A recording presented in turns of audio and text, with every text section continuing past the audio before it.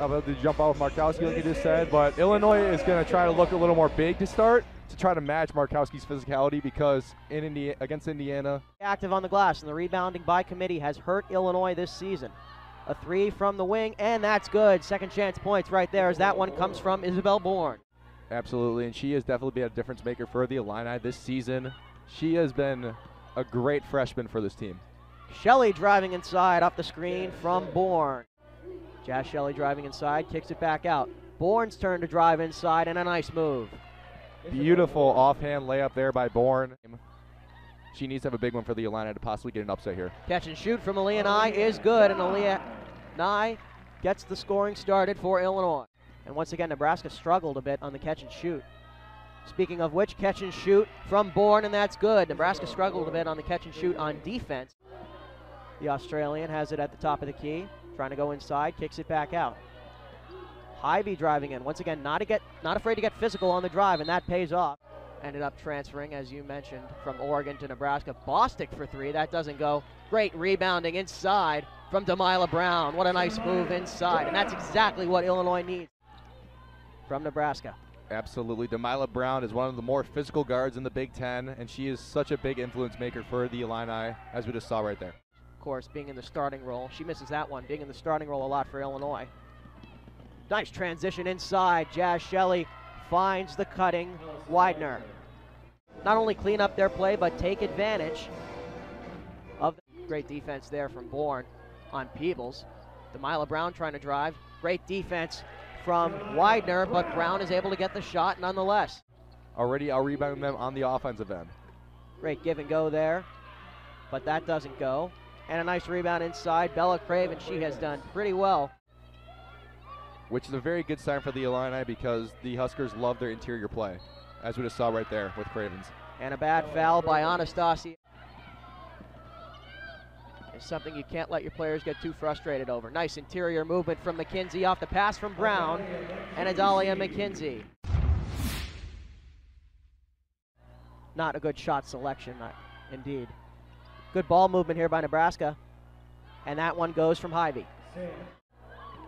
Great perimeter defense from Nebraska. They're trying to find Porter inside, but they can't. Now Adalia McKenzie calls her over to set a screen, a pick and roll, and the basket counts.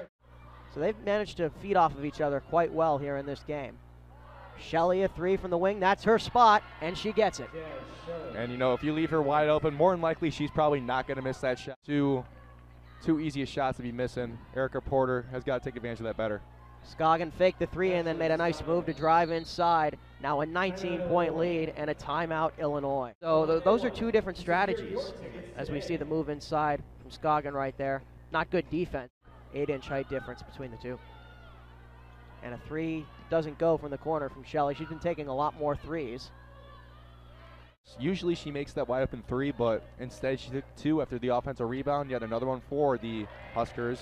And Illini off the handoff pace, but you're down 19. You got to chip into it.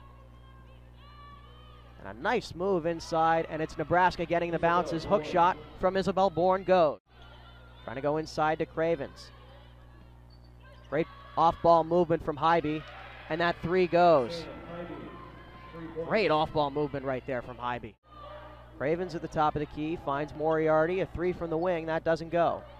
Right there is Cravens, nice move from the three-point line to go inside and get the board. She's already well on her way to possibly a double-double. For the junior, the native of Hawaii. Inside, nice feed into Eva Rubin from McKenzie. Now at the wing. On the other side, it's Jazz Shelley being double-teamed. And Eva Rubin holding her ground, that leads to a steal. Illini back the other way. Nye. It's good. Moriarty. Now over to Jazz Shelley. Interior passing, that's exactly how you break a zone right there. And now a minute left. Illinois down 20. The slow starts continuing to haunt them. But a nice feed inside to Bostic. And count it, and one. Albeit they're down 20 points now, 17 points. Still a good development for the Illini. On the other side, a shot at the baseline is good. That's from Kendall Coley. And so now Demila Brown heading things up at the point guard position. Inside to Rubin. Rubin trying to use her height on Markowski and gets quite the circus shot to follow. Now gets it back at the top of the key, playing catch with Jazz Shelley. She'll take a three at the wing, and she hits once again. You know, the way she shoots the ball is, the ball went right down the basket right there. Easy three for Jazz Shelley. She'll make that all day long. Great ball movement from Illini, a smart play, and she gets the bucket. Not perfect ball by any means, nearly backcourt right there, as Shelley takes the three and makes the three. That's her spot. Not perfect ball by either team, but taking advantage. Markowski almost lost that one, and Shelley will regroup. Now going to drive. Nice move inside to evade Bostic. What a move by Shelley. Creative inside with 5.5 left. Nye for three. That's good. And Illini up to 14 points, particularly over the last few months. Bourne has it stripped into Mila Brown, running back the other way. Another turnover for the Huskers. Brown from the free throw line. It's good. Because as the trend goes, teams tend to clean up their play as the game moves forward. Lopez trying to make something happen now and gets the bucket. Maybe a little more physical than usual, but overall it definitely was more of a flop than an offensive foul. Great swing to the far side, and Ashley Scoggin with the three. You know, it's very uncharacteristic for the Illini to be shooting not that many threes, but Nebraska's done a great job of their perimeter defense. On the offensive end, and now gets involved on defense as well. Going inside, McKenzie, and the foul. Great move by Adalia McKenzie there. If the Huskers win this, it will be her 90th win as a coach of the Cardinal Red. Rubin inside, nice hesitation move, and gets the bucket. Then they kick it back out, trying to use that quick passing, which they have in the first, and Illinois denied them. The Illini got to make sure they get the possessions they want here, though. Illini makes it an 11-point game. And McKenzie rushing back quickly. Anastasieska calls for it, now driving inside.